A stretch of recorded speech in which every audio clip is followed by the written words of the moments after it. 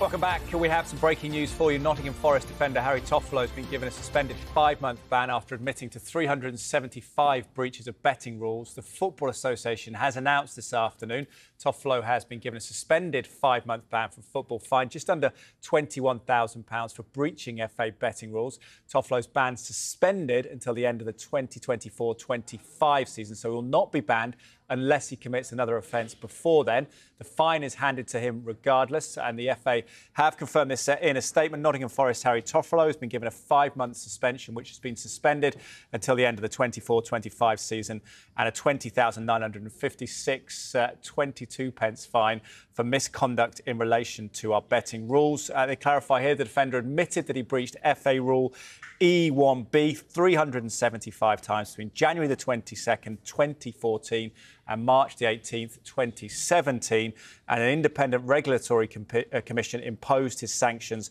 following a hearing. They add, which we'll bring to you in due course, that the Regulatory Commission's written reasons for these decisions will be published in due course. And more on that as we get it. But Harry Toffolo given a suspended 5-month ban from football, fined just under £21,000 for breaching FA betting rules.